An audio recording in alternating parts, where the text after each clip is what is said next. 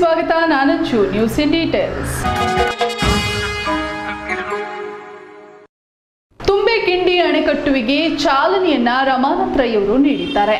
ತುಂಬಿಯ ಕಿಂಡಿ ಅಣೆಕಟ್ಟಿನಲ್ಲಿ ಪ್ರಸ್ತುತ 6 ಮೀಟರ್ ಎತ್ತರಕ್ಕೆ ಹಾಗೂ ಎಎಂಆರ್ ಡ್ಯಾಂನಲ್ಲಿ 14.25 ದಶಲಕ್ಷ ಕ್ಯೂಬಿಕ್ ಮೀಟರ್ ನೀರು ಸಂಗ್ರಹವಿದ್ದು ಮುಂದಿನ 150 ದಿನಗಳವರೆಗೆ ಉಪಯೋಗಿಸಬಹುದಾಗಿದೆ. ಹೀಗಾಗಿ ಈ ಬಾರಿ ನಗರಕ್ಕೆ ಕುಡಿಯುವ ನೀರಿನ ಸಮಸ್ಯೆ ಎದುರಾಗುವ ಸಾಧ್ಯತೆ ಇಲ್ಲ ಎಂದು ಮೇಯರ್ ಭಾಸ್ಕರ್ ಕೆ ಹೇಳಿದ್ದಾರೆ. ತುಂಬಿಯ ಕಿಂಡಿ ಅಣೆಕಟ್ಟಿನ ಬಳಿ ಜನಪ್ರತಿನಿಧಿಗಳು ಅಧಿಕಾರಿಗಳ ಜೊತೆ ಬುಧವಾರ ಗಂಗಾ ಪೂಜೆಯನ್ನ ನೆರವೇರಿಸಿ ಹಾಗೂ ನೇತ್ರಾವತಿ ನದಿಗೆ ಬಾಗಿನ ಅರ್ಪಿಸಿ ಮಾತನಾಡಿದರು.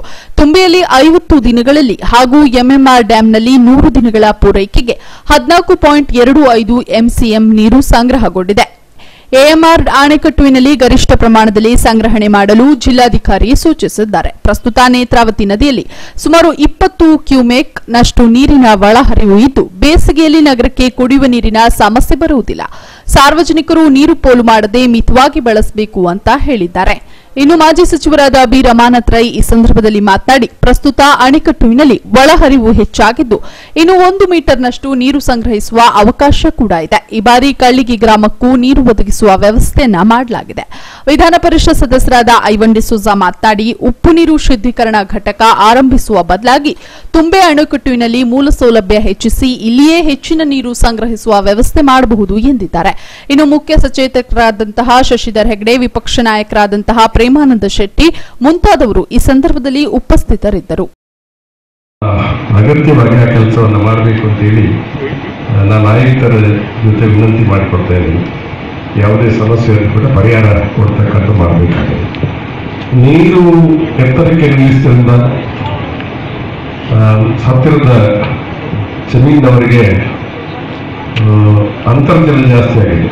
ಸಮಸ್ಯೆ ಆಗಿದೆ ಅಂತ ನಾನು ಸಂಪೂರ್ಣ ಒಪ್ಪುವುದಿಲ್ಲ. ಅಂತರ್ಜಲ ಜಾಸ್ತಿ ಆಗಿದೆ. ಬಹುಶಃ ಇನ್ನೂ 1 ಮೀಟರ್ ಏರಿಸ್ತಕ್ಕಂಥ ಅವಕಾಶ ಕೂಡ ಇದೆ. ಆದ್ದರಿಂದಾಗಿ ಬಹುಶಃ ಮಹಾನಗರ ಪಾಲಿಕೆ ಶಾಶ್ವತವಾಗಿ ನೀರನ್ನು ಒದಗಿಸ್ತಕ್ಕಂಥ ವ್ಯವಸ್ಥೆ ಬಹುಶಃ ಈ ಒಂದು ವೆಂಟೆಡ್ ಡ್ಯಾಮ್ ಮೂಲಕ ಆಗಿದೆ. ಹಿಂದೆ ವೆಂಟೆಡ್ ಡ್ಯಾಮ್ ಒಂದಿತ್ತು, ಅದು ಸರಿಯಾದ ರೀತಿಯಲ್ಲಿ ಕಾರ್ಯಾಚರಣೆ ಮಾಡ್ತಾ ಇರಲಿಲ್ಲ. ಅದಕ್ಕೆ ಕಳೆದ ಅವಧಿಯಲ್ಲಿ ನಮ್ಮ ಜಿಲ್ಲೆಯವರೇ ಮಂತ್ರಿ ಆಗಿದ್ದಂಥ ಕಾಲದಲ್ಲಿ ಸಾಮಾನ್ಯ 70 ಕೋಟಿ ರೂಪಾಯಿ ಖರ್ಚು ಮಾಡಿ ಇದಕ್ಕೆ ವೆಂಟೆಡ್ ಡ್ಯಾಮ್ ಅನ್ನ ಪರಿಪೂರ್ಣ ಮಾಡತಕ್ಕಂಥ ಕೆಲಸ ಆಯಿತು. ಅದರ ನಂತರ ದಿವಸಗಳಲ್ಲಿ ಇವತ್ತು ಈ ನೀರು ಒದಗಣೆ ಆಗ್ತಕ್ಕಂಥದಕ್ಕೆ ಸುಲಭ ಆಗಿದೆ ಅಂತ ಹೇಳ್ತಕ್ಕಂಥ ಮಾತನ್ನ ನಾನು ಈ ಸಂದರ್ಭದಲ್ಲಿ ಹೇಳಲಿಕ್ಕೆ ಇಷ್ಟಪಡ್ತಾ ಇದ್ದೀನಿ. ಬಹುಶಃ ಎಎಂಆರ್ನವರ ಒಂದು ಡ್ಯಾಮು ಇದೆ. ಆ ಡ್ಯಾಮನ್ನು ಕೂಡ ಅದಕ್ಕೆ DC ಅವರ ಸೂಚನೆ ಮೇರೆಗೆ ನೀರು ಸಮಸ್ಯೆ ಆದಾಗ ಅದರ ಉಪಯೋಗವನ್ನು ಮಾಡಲಿಕ್ಕೆ ಕೂಡ ಇವತ್ತು ನಿರ್ದೇಶನ ಇದೆ. ಅದೇ ರೀತಿಯಲ್ಲಿ ಇವತ್ತು ಸಾಮಾನ್ಯವಾಗಿ ಅಂತರ್ಜಲ ಜಾಸ್ತಿ ಆಗ್ತಕ್ಕಂಥದ್ದು ಕೂಡ ಇವತ್ತು ಆಗಬೇಕಾಗಿದೆ. ಇದರಿಂದ ಅಂತರ್ಜಲ ನಮ್ಮ ಭಾಗದ ಜನರಿಗೆ ಆಗಿದೆ. ಒಂದು ರೀತಿಯಲ್ಲಿ ಅನುಕೂಲ ಆಗಿಲ್ಲ ಅಂತ ಹೇಳಲಿಕ್ಕೆ ಆಗುವುದಿಲ್ಲ ಡ್ಯಾಮಿನಿಂದ. ಅದೇ ರೀತಿಯಲ್ಲಿ ಪಶ್ಚಿಮ ವಾಹಿನಿ ಯೋಜನೆಯಿಂದಾಗಿ ಸಣ್ಣ ನದಿಗಳಿಗೆ ಕೂಡ ಈ ಒಂದು ಅಂತರ್ಜಲ ವೃದ್ಧಿಗೆ ಡ್ಯಾಮ್ಗಳು ಬರ್ತಕ್ಕಂಥದ್ದು ಬಹುಶಃ ಮುಂದಿನ ದಿನಗಳಲ್ಲಿ ಎಲ್ಲ ಭಾಗಗಳಲ್ಲಿ ಕೂಡ ನೀರು ಕಡಿಮೆ ಆದರೆ ಅದನ್ನು ಉಪಯೋಗ ಮಾಡಲಿಕ್ಕೆ ಅವಕಾಶ ಆಗುತ್ತೆ ಅಂತ ಹೇಳುವಂಥ ನನ್ನ ಒಂದು ಅಭಿಪ್ರಾಯ. ಮೂಡಬಿದ್ರಿಯಲ್ಲಿ ನಡೆದಂತಹ ಬ್ಲಾಕ್ ಕಾಂಗ್ರೆಸ್ ಕಾರ್ಯಕರ್ತರ ಸಭೆಯಲ್ಲಿ ರಮಾನಾಥ್ ರೈ ಅವರು ಭಾಗವಹಿಸಿದ್ರು.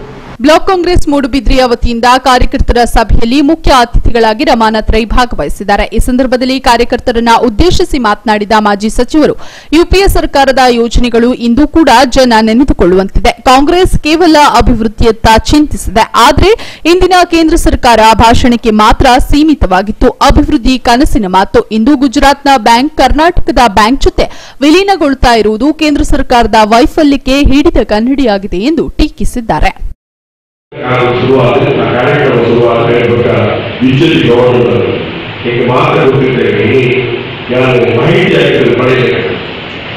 ಕೇವಲ 1 ಕೋಟಿ 2 ಕೋಟಿ 3 ಕೋಟಿ 4 ಕೋಟಿ ರೂಪಾಯಿ ದುಡ್ಡು ನಮ್ಮ ಜಿಲ್ಲಾ ಅಂತಿನಪ್ಪ ಯುಪಿಎ ಸರ್ಕಾರ ಬಂದಾಗ 25 ಕೋಟಿ 30 ಕೋಟಿ 40 ಕೋಟಿ 50 ಕೋಟಿ ಇತಿಹಾಸ ಬಹುಶಃ ತಕ್ಷಣ ಚರಿತ್ರೆ ಅವ್ರು ಯುಪಿಎ ಸರ್ಕಾರ ಸಾಧನೆ ಮಾಡಿದ ಸಾಧನೆಗಳ ಅಪೇಕ್ಷೆ ಮನೆಗಳ ಕಾರ್ಯಕ್ರಮ ಏನಾದರೂ ಕಾರ್ಯಕ್ರಮ ಇದು ಜಗತ್ತಿನ ಕಾರ್ಯಕ್ರಮ ಮನಮೋಹನ್ ಸರ್ಕಾರ ಬಹುಶಃ ಕಾಂಗ್ರೆಸ್ ಸರ್ಕಾರ ಉದ್ಯೋಗ ಆಗ್ತಿದೆ, ದುಡ್ಡು ಎಲ್ಲ ಪ್ರಮಾಣದ ಗ್ರಾಮ ಈಗ ದುಡ್ಡು ಬರ್ತದೆ ಜಿಲ್ಲಾ ಪಂಚಾಯತ್ಗೆ ದಿನದಿಂದ ಹೋಗಲಿಕ್ಕೆ ಜಾಸ್ತಿ ಆಗುತ್ತೆ, ದಿನದಿಂದ ಹೋಗಲಿಕ್ಕೆ ಕಡಿಮೆ ದುಡ್ಡು ಬರೋದಕ್ಕೆ ನಮ್ಮ ಗಮನಿಸಿ ನಮಗೆ ಮಾಡ್ತದೆ. ಒಂದು ಕೇಂದ್ರ ಸರ್ಕಾರ ವೈಫಲ್ಯದ ಬಗ್ಗೆ ನಮ್ಮ ಜನರಿಗೆ ಹುಟ್ಟಾಗ ಸಾಮಾನ್ಯವಾಗಿ ವಿಚಾರಗಳು ಜನರಿಗೆ ತಿಳಿಸೋಣ ಅಗತ್ಯ ಉಂಟು. ಬರೀ ಮನಮನ ಚಟುವಟಿಕೆ ಮಾಡಿದ್ರೆ ಮೋದಿಯಲ್ಲಿ ಗುಜರಾತ್ ಬಾಲಿಕೆ ಅಂತ ಪಡೆದಿದೆ. ಶೆಟ್ಟಿ ರಾಜ್ಯಗಳು ಬಿಜೆಪಿ ಕಾರ್ಯಕರ್ತ ಮೋದಿಯನ್ನ ಗುಜರಾತ್ ಅಂತ್ಯವನ್ನು ಭಾಷಣ ಮಾಡ್ತೇವೆ. ಎಂಕಲ್ ಗುಜರಾತ್ ಕೂತಿದ್ದಾರೆ, ಎಂಕಲ್ ವಾಟ್ಸಪ್ ಕೂತು ಜನರಿಗೆ ಜ್ಞಾನಾಂಶ ಭಾಷೆ ಇನ್ನು ಗುಜರಾತ್ ಸ್ಥಿತಿ ನೋಡ ಕರ್ನಾಟಕ ಎಷ್ಟು ಅಗತ್ಯ ಬಹುಶಃ ನಿಮ್ಮ ನಮ್ಮ ರಕ್ಷಣೆ ನಮ್ಮ ಎಲ್ಲ ವಿಧಾನಸಭಾ ಕ್ಷೇತ್ರಗಳು ಯಾರು ಮಾಧ್ಯಮ ಸ್ನೇಹಿತರು ಮಾಧ್ಯಮ ಈ ಜಿಲ್ಲೆಯಲ್ಲಿ ಹೊಂದಿಸುತ್ತಿರಲಿ ವಾಕ್ಯಗಳು ರಸ್ತೆ ಅಭಿವೃದ್ಧಿ ಯಾವ ಕ್ಷೇತ್ರಗಳು ತುಂಬಾ ರಸ್ತೆ ಪ್ರಗತಿಯಿಂದ 5 ವಾಕ್ಯಗಳಿಗೆ ಬಗೆಯಿದೆ. ಪ್ರತಿಯೊಂದು ಕಾರ್ಯಕ್ರಮ ಬಹುಶಃ ಅಭಿವೃದ್ಧಿ ದೃಷ್ಟಿಕೋನದ ಅವರಿಗೆ ಸ್ವರ್ಣ ಯುಗ ಸಿದ್ದರಾಮಯ್ಯ ಕಾಲ ಕಾರ್ಯಕ್ರಮ. ಇನ್ನು ವಿಜಯ ಬ್ಯಾಂಕ್ ವಿಲೀನದ ವಿರುದ್ಧ ಪಾಣೆಮಂಗಳೂರು ಹಾಗೂ ಬಂಟ್ವಾಳದಲ್ಲಿ ಬೃಹತ್ ಪ್ರತಿಭಟನೆ ಹಮ್ಮಿಕೊಳ್ಳಲಾಗಿತ್ತು. ಇನ್ನು ವಿಜಯ ಬ್ಯಾಂಕ್ ವಿಲೀನ ವಿರೋಧಿಸಿ ಬಂಟ್ವಾಳ, ಪಾಣೆಮಂಗಳೂರು, ತುಂಬೆ ಬ್ಲಾಕ್ ಕಾಂಗ್ರೆಸ್ ವತಿಯಿಂದ ಗುರುವಾರ ತಾಲೂಕಿನ ವಿವಿಧ ವಿಜಯ ಬ್ಯಾಂಕ್ ಮುಂಭಾಗದಲ್ಲಿ ಪ್ರತಿಭಟನೆ ನಡೆಸಲಾಯಿತು. ಮಾಜಿ ಸಚಿವರಾದ ರಮಾನಾಥ್ ರೈ ಪ್ರತಿಭಟನೆಯ ನೇತೃತ್ವವನ್ನು ವಹಿಸಿ ಮಾತನಾಡಿದರು. ಕೇಂದ್ರದ ನಡೆಯನ್ನ ಖಂಡಿಸಿದರು. ಈ ಸಂದರ್ಭದಲ್ಲಿ ಪಕ್ಷದ ಮುಖಂಡರಾದ ಅಬ್ಬಾಸ್ ಅಲಿ, ಚಂದ್ರಪ್ರಕಾಶ್ ಶೆಟ್ಟಿ, ಬೇಬಿ ಕುಂದರ್, ಸದಾಶಿವ ಬಂಗೀರ ಮುಂತಾದವರು ಉಪಸ್ಥಿತರಿದ್ದರು. ಇನ್ನು ಈ ಸಂದರ್ಭದಲ್ಲಿ ಮಾತನಾಡಿದಂತಹ ಮಾಜಿ ಸಚಿವರು, ಹಿಂದೆ ಎಲ್ಲ ಬ್ಯಾಂಕ್ಗಳು ಲಾಭದಲ್ಲಿ ನಡೀತಾ ಇದ್ರೆ ಈಗ ಕೇಂದ್ರದ ಸರ್ಕಾರದ ವೈಫಲ್ಯದ ಕಾರಣದಿಂದ ನಷ್ಟ ಹೊಂದುವ ಪರಿಸ್ಥಿತಿ ಬಂದೊದಗಿದೆ. ಸಾಕಷ್ಟು ಬಡವರ ಪಾಲಿಗೆ ಆಶಾ ಕಿರಣವಾಗಿದ್ದ ವಿಜಯ ಬ್ಯಾಂಕ್ ಇಂದು ಅದರ ಹೇಳ ಹೆಸರಿಲ್ಲದೆ ಅಳಿಸುವ ಕಾರ್ಯವಾಗ್ತಾ ಇದೆ. ಇದು ನಮ್ಮ ಜಿಲ್ಲೆಗೆ ಕರಾಳ ದಿನ. ಬ್ಯಾಂಕ್ಗಳ ನಿಯಮ ಮೀರಿ ಹೋಗಲು ಬ್ಯಾಂಕ್ ವಿಲೀನದ ಷಡ್ಯಂತ್ರವಾಗ್ತಾ ಇದೆ. ಇದು ಕಾರ್ಪೊರೇಟ್ ಜಗತ್ತು ಅಭಿವೃದ್ಧಿಗೆ ಕೇಂದ್ರ ಮಾಡುತ್ತಿರುವಂತಹ ಸಹಾಯ. ಇದಕ್ಕೆ ಈ ಹಿಂದೆ ಬಹುಕೋಟಿ ಉದ್ಯಮಿದಾರರು ದೇಶ ಬಿಟ್ಟು ವಿದೇಶಕ್ಕೆ ಪಲಾಯನ ಮಾಡಿರುವ ಉದಾಹರಣೆಗಳು ನಮ್ಮ ಮುಂದಿದೆ ಎಂದು ಲೇವಡಿಯನ್ನ ಮಾಡಿದ್ದಾರೆ. ಲೋಕಸಭಾ ಸದಸ್ಯರಿಗೆ, ವಿಭಾಗದ ಲೋಕಸಭಾ ಸದಸ್ಯರ ನಳಿನ್ ಕುಮಾರ್ ಕಟೀಲ್ಗೆ, ಸಂಸತ್ತಿನಲ್ಲಿ ಚಕಾರವೆತ್ತದ ಲೋಕಸಭಾ ಸದಸ್ಯರಿಗೆ, ಸಂಸತ್ತಿನಲ್ಲಿ ಚಕಾರವೆತ್ತದ ಲೋಕಸಭಾ ಸದಸ್ಯರಿಗೆ ಹೋರಾಟ ಹೋರಾಟ ಹೋರಾಟ ಹೋರಾಟ ದೇಶದ ಎಲ್ಲ ಬ್ಯಾಂಕ್ಗಳು ಲಾಭದಲ್ಲಿದ್ದಂತಹ ಕಾಲ ಇತ್ತು. ಈಗ ಸಾಕಷ್ಟು ಬ್ಯಾಂಕ್ಗಳು ನಷ್ಟವನ್ನು ಅನುಭವಿಸಿರ್ತಕ್ಕಂಥದ್ದು. ಇವತ್ತು ಬ್ಯಾಂಕಿನ ಮೂಲಕ ಬಡವರಿಗೆ ಎಲ್ಲ ಕಾರ್ಯಕ್ರಮವನ್ನ ಮಾಡತಕ್ಕಂಥ ಗೊತ್ತಿದ್ದೀರಿ. ಇವತ್ತು ಈ ಸಂದರ್ಭದಲ್ಲಿ ಈ ಬ್ಯಾಂಕ್ ಅನ್ನ ಅಸ್ತಿತ್ವವನ್ನು ಕಳ್ಕೊಳ್ಳುವಂತ ಕೆಲಸವನ್ನು ಮಾಡತಕ್ಕಂಥದ್ದು ಇದು ಸರಿಯಲ್ಲ ಅನ್ನುವಂತ ಮಾತನ್ನು ಈ ಸಂದರ್ಭದಲ್ಲಿ ನಾನು ಹೇಳಲಿಕ್ಕೆ ಇಷ್ಟಪಡ್ತಿದ್ದೇನೆ. ಕೇಂದ್ರ ಸರ್ಕಾರ ಭಾಷಣಕ್ಕೆ ಮಾತ್ರ ಸೀಮಿತ ಅಂತ ಕೇಂದ್ರ ಸರ್ಕಾರದ ವಿರುದ್ಧ ರಮಾನಾಥ್ ರೈ ಅವರು ಲೇವಡಿಯನ್ನ ಮಾಡಿದ್ದಾರೆ. ಇನ್ನು ವಿಜಯ ಬ್ಯಾಂಕ್ ನಷ್ಟದಲ್ಲಿರುವಂತಹ ಬರೋಡಾ ಮತ್ತು ದೇನಾ ಬ್ಯಾಂಕ್ಗಳ ಜೊತೆ ವಿಲೀನ ಮಾಡುವುದನ್ನು ವಿರೋಧಿಸಿ ಜಿಲ್ಲೆಯ 79 ಕಡೆ ಪ್ರತಿಭಟನೆ ಹಮ್ಮಿಕೊಳ್ಳಲಾಗಿತ್ತು. ಎಲ್ಲಾ ಕಡೆ ಜನರು ಕೇಂದ್ರ ಸರ್ಕಾರದ ನಿರ್ಧಾರದ ಬಗ್ಗೆ ಆಕ್ರೋಶವನ್ನು ವ್ಯಕ್ತಪಡಿಸಿದರು ಎಂದು ಮಾಜಿ ಸಚಿವರಾದ ರಮಾನಾಥ್ ರೈ ತಿಳಿಸಿದ್ದಾರೆ. ನಗರದ ವಿಜಯ ಬ್ಯಾಂಕ್ ಸಂಸ್ಥಾಪಕರ ಕಚೇರಿಯ ಎದುರು ಕಾಂಗ್ರೆಸ್ ಪಕ್ಷದ ವತಿಯಿಂದ ಹಮ್ಮಿಕೊಂಡ ಪ್ರತಿಭಟನಾ ಸಭೆಯನ್ನು ಉದ್ದೇಶಿಸಿ ಮಾತನಾಡಿದರು. ವಿಜಯ ಬ್ಯಾಂಕ್ನ ಕರಾವಳಿಯ ಜನರು ದುಡಿದ ಹಣವನ್ನು ಉಳಿಸಿ ಕಟ್ಟಿದ್ದಾರೆ. ಸಂಬಳ ತೆಗೆದುಕೊಳ್ಳದೆ ಕನಿಷ್ಠ ವೇತನ ಪಡೆದು ಬ್ಯಾಂಕ್ ಏಳಿಗೆಗಾಗಿ ದುಡಿದಿದ್ದಾರೆ. ಎಬಿ ಶೆಟ್ಟಿ ಅವರಿಂದ ಸ್ಥಾಪನೆಯಾದ ಬ್ಯಾಂಕ್ ಮುಲ್ಕಿ ಸುಂದರಾಮ್ ಶೆಟ್ಟಿ ಅವರ ಪರಿಶ್ರಮದಿಂದ ಬಲಿಷ್ಠ ಬ್ಯಾಂಕ್ ಆಗಿ ಬೆಳೆಯಿತು.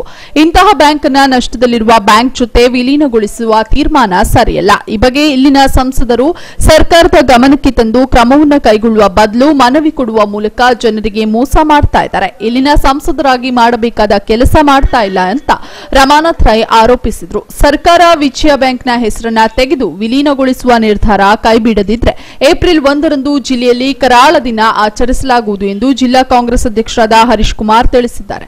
ಪ್ರತಿಭಟನಾ ಸಭೆಯಲ್ಲಿ ಮಾಜಿ ಶಾಸಕರಾದ ಜೆಆರ್ ಲೋಬೋ, ಕರ್ನಾಟಕ ಸರ್ಕಾರದ ಸಂಸದೀಯ ಕಾರ್ಯದರ್ಶಿಯಾದ ಐವನ್ ಡಿಸೋಜಾ, ಕಳ್ಳಿಗೆ ತಾರಾನಾಥ್ ಶೆಟ್ಟಿ ಮುಂತಾದವರು ಈ ಸಂದರ್ಭದಲ್ಲಿ ಉಪಸ್ಥಿತರಿದ್ದರು.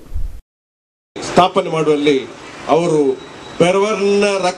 ರಕ್ತವನ್ನು ಬೆವರನ್ನಾಗಿ ಮಾಡಿ ಈ ಬ್ಯಾಂಕ್ ಅನ್ನ ಕಟ್ಟಿದ್ದಾರೆ. ಅಲ್ಲಿರ್ತಕ್ಕ ನೌಕರರು ಕೂಡ ಒಂದು ಸಂದರ್ಭದಲ್ಲಿ ಬ್ಯಾಂಕಿನ ಸಂಬಳವನ್ನು ಕೂಡ ತ್ಯಜಿಸಿ ಬ್ಯಾಂಕಿನ ಉದ್ಧಾರಕ್ಕಾಗಿ ಅಲ್ಲ ನೌಕರರು ಅದಕ್ಕೆ ಪ್ರಯತ್ನ ಪಟ್ಟಿದ್ದಾರೆ. ಬ್ಯಾಂಕು ಇಂದಿರಾ ಗಾಂಧಿ ಅವರ ಕಾಲದಲ್ಲಿ ಬಡವರ ಅನುಕೂಲಕ್ಕಾಗಿ ಬ್ಯಾಂಕ್ ರಾಷ್ಟ್ರೀಕರಣ ಆಯಿತು. ರಾಷ್ಟ್ರೀಕರಣ ಆದರೂ ಕೂಡ ವಿಜಯ ಬ್ಯಾಂಕ್ನ ಎದುರನ್ನು ಬದಲಾಯಿಸಲಿಲ್ಲ. ಅದನ್ನು ನೀವು ತಿಳ್ಕೊಳ್ಬೇಕು. ಇವತ್ತಿಗೂ ಕೂಡ ವಿಜಯ ಬ್ಯಾಂಕ್ನಲ್ಲಿ ಸುದ್ದರಾಮ್ ಶೆಟ್ಟರ ಭಾವಚಿತ್ರ ಇದೆ. ಇದು ಕೇವಲ ಕೆಲವೇ ದಿನ ಈ ಭಾವಚಿತ್ರವನ್ನ ತೆಗೆದು ಮೂಲೆಗೆ ತಳ್ಳತಕ್ಕಂಥ ದಿನ ಈ ಜಿಲ್ಲೆಗೆ ಕರಾಳ ದಿನ ಆಗುತ್ತೆ ಅನ್ನುವಂಥ ಮಾತನ್ನ ಈ ಸಂದರ್ಭದಲ್ಲಿ ನಾನು ಹೇಳಲಿಕ್ಕೆ ಇಷ್ಟಪಡ್ತಿದ್ದೇನೆ. ಇದು ಪ್ರತಿಯೊಬ್ಬರು ಅರ್ಥ ಮಾಡಿಕೊಳ್ಬೇಕಾದ ವಿಚಾರ ಅಂತ ಹೇಳ್ತಕ್ಕಂಥ ಮಾತನ್ನು ನಾನು ಹೇಳಲಿಕ್ಕೆ ಇಷ್ಟಪಡ್ತಿದ್ದೇನೆ. ಈ ದಿವಸ ಇದು ಫೌಂಡರ್ಸ್ ಬ್ಯಾಂಕ್ನಲ್ಲಿ ಪ್ರತಿಭಟನೆ ಮಾಡ್ತಾ ಇದ್ದೇವೆ. ಇದು ಕೇವಲ ಇಲ್ಲಿ ಮಾತ್ರ ಪ್ರತಿಭಟನೆ ಅಲ್ಲ. ನಮ್ಮ ಜಿಲ್ಲೆಯ 79 ಬ್ರಾಂಚ್ಗಳಿದೆ, ಶಾಖೆಗಳಿದೆ.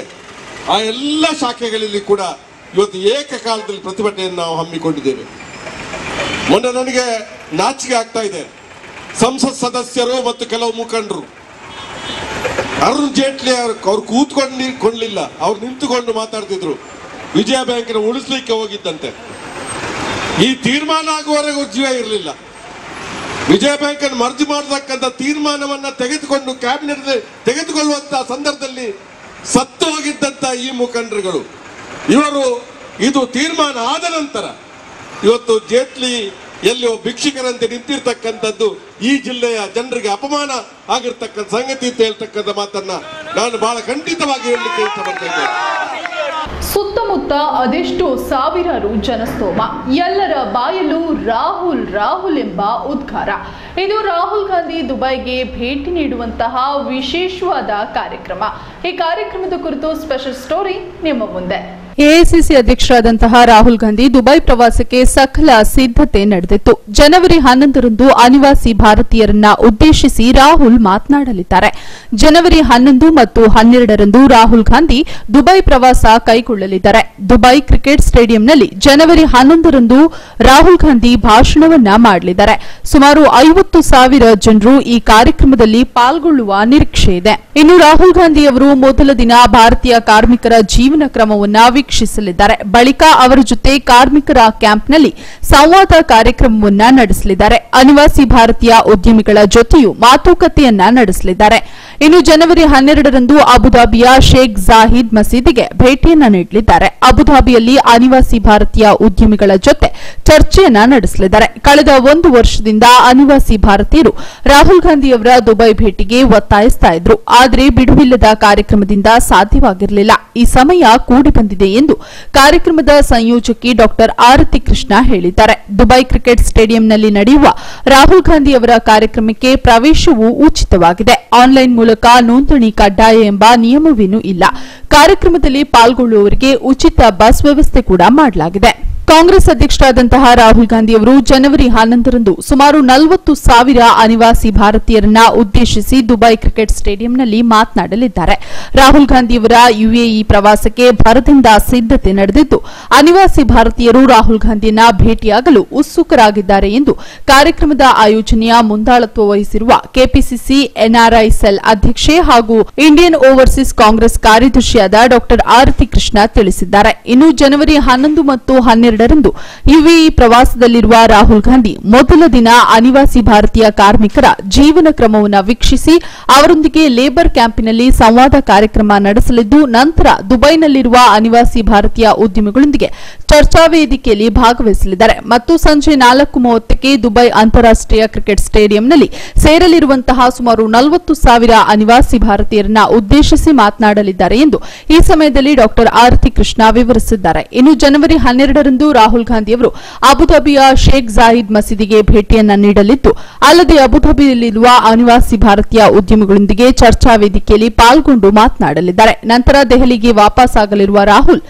ಯುಎಇ ಪ್ರವಾಸಕ್ಕೆ ಕಳೆದ 1 ವರ್ಷದಿಂದ ಅನಿವಾಸಿ ಭಾರತೀಯರ ಬಹಳಷ್ಟು ಒತ್ತಾಯ, ಬೇಡಿಕೆ ಬಂದಿದ್ದು, ಆದರೆ ರಾಹುಲ್ ಗಾಂಧಿಗೆ ಬಿಡುವಿಲ್ಲದ ಕಾರ್ಯಕ್ರಮ, ಚುನಾವಣಾ ಪ್ರಚಾರ ಹಾಗೂ ಸಂಸತ್ ಅಧಿವೇಶನದಿಂದ ಸಮಯ ಕೂಡಿ ಬಂದಿರಲಿಲ್ಲ. ಆದರೆ ಇದೀಗ ಆ ಐತಿಹಾಸಿಕ ಕಾರ್ಯಕ್ರಮಕ್ಕೆ ಕ್ಷಣಗಣನೆ ಆರಂಭವಾಗಿದ್ದು, ಕಾರ್ಯಕ್ರಮದ ಪೂರ್ವ ತಯಾರಿ ನಡೆಸುತ್ತಿರುವುದು ಎಂದು ಪತ್ರಕರ್ತರ ಪ್ರಶ್ನೆಗೆ ಡಾ ಆರತಿ ಕೃಷ್ಣ ಉತ್ತರಿಸಿದ್ದಾರೆ. ಹಾಗೂ ಸಂಜೆ ಉಚಿತ ತಿಂಡಿ, ಪಾನೀಯ ಹಾಗೂ ಊಟದ ವ್ಯವಸ್ಥೆಗಳು ಕೂಡ ಇದೆ ಎಂದು ಮಾಹಿತಿಯನ್ನು ನೀಡಲಾಗಿದೆ.